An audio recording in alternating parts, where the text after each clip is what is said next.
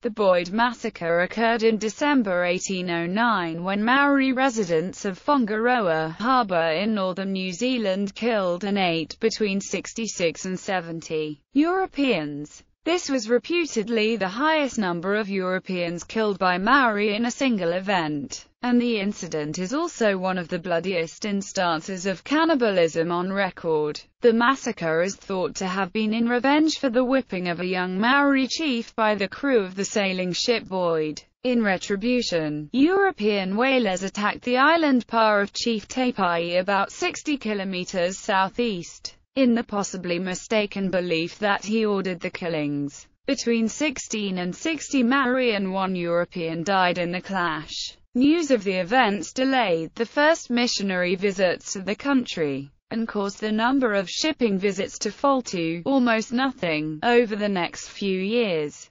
Background: the Boyd was a 395-ton brigantine convict ship that sailed in October 1809 from Australia's Sydney Cove to Whangaroa on the east coast of New Zealand's Northland Peninsula to pick up Maori spars. She was under the command of Captain John Thompson and carried about 70 people. The ship carried several passengers, including ex-convicts who had completed their transportation sentences and 4 or 5 New Zealanders who were returning to their homeland. Among the latter was Tara, or Tara, known to the crew as George, the son of a Maori chief from Whangaroa. Tara had spent more than a year on board different vessels that included a sealing expedition to islands in the Southern Ocean. On the Boyd he was expected to work his passage on the ship. Some accounts state that he declined to do so because he was ill or because of his status as a chief's son.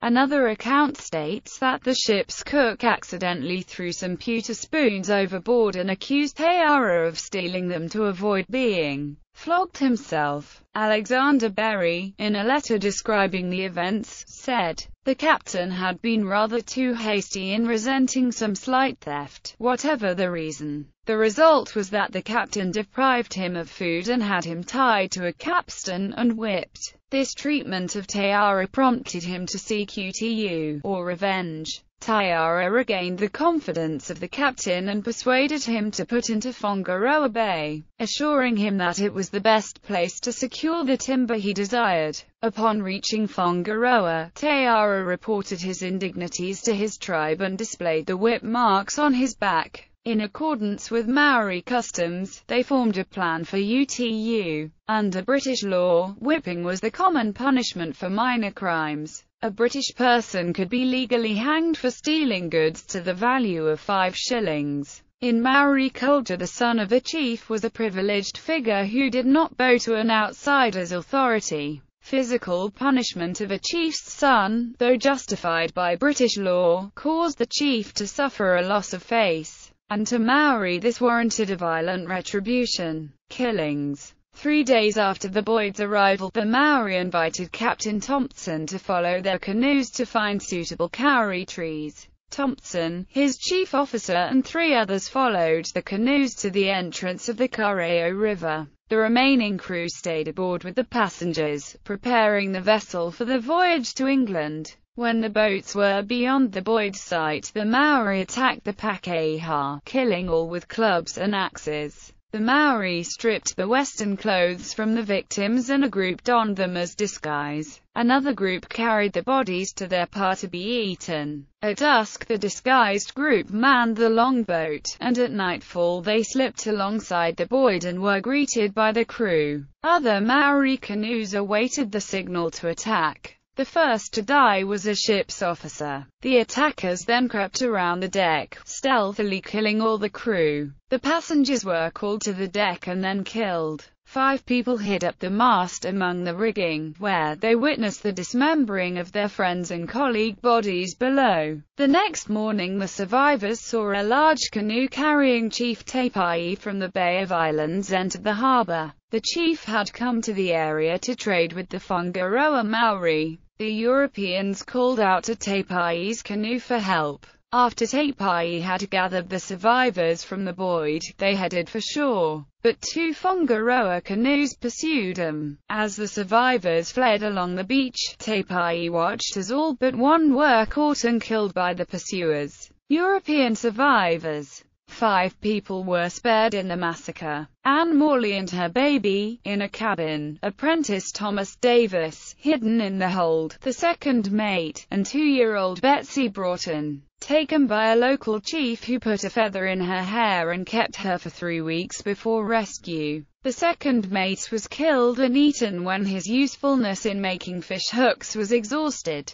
Destruction of the Boyd. The Whangaroa Maori towed the Boyd towards their village until it grounded on mudflats near Motuiwai. They spent several days ransacking the ship, tossing flour, salt pork, and bottled wine overboard. The Maori were interested in a large cache of muskets and gunpowder. About 20 Maori smashed barrels of gunpowder and attempted to make the muskets functional. Chief Pio sparked a flint. This ignited the gunpowder, causing a massive explosion that killed him and 9 other Maori instantly. A fire then swept the ship, igniting its cargo of whale oil. Soon all that was left of the Boyd was a burnt-out sunken hull. Maori declared the hull tapu, sacred or prohibited. Rescue. When news of the massacre reached European settlements, Captain Alexander Berry undertook a rescue mission aboard the City of Edinburgh. Berry rescued the 4 survivors,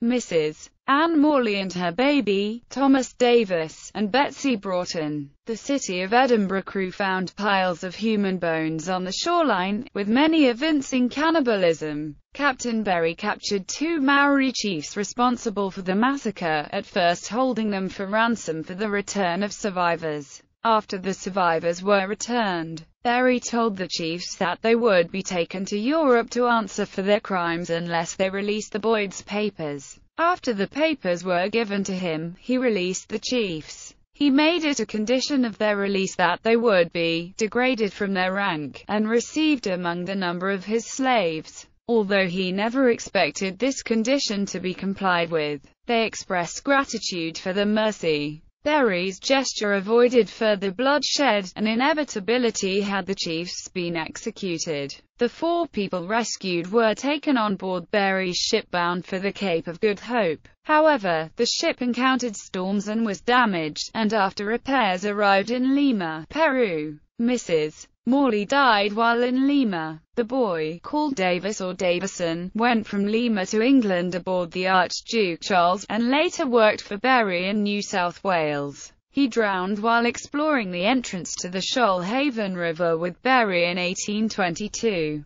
Mrs. Betsy Broughton married Charles Throsby, nephew of the explorer Charles Throsby, and died in 1891. Aftermath. In March 1810, sailors from 5 whaling ships launched a revenge attack. Their target was the island Pa belonging to Teipai, the chief who apparently tried to rescue the Boyd survivors and then saw them killed. Teipai had later accepted one of the Boyd's small boats and some other booty, and his name was confused with that of Teipuhi, who was one of the architects of the massacre. This was the belief of Samuel Marsden, the prominent early missionary who said it was Teara and his brother Teipuhi who took the Boyd as revenge. In the attack, between 16 and 60 Maori and 1 sailor were killed. Teipuhi, who was wounded in the neck and chest, realized that the sailors had attacked him because of the actions of the Whangaroa Maori. He gathered his remaining warriors and attacked Whangaroa, where he was killed by a spear thrust some time before April 28.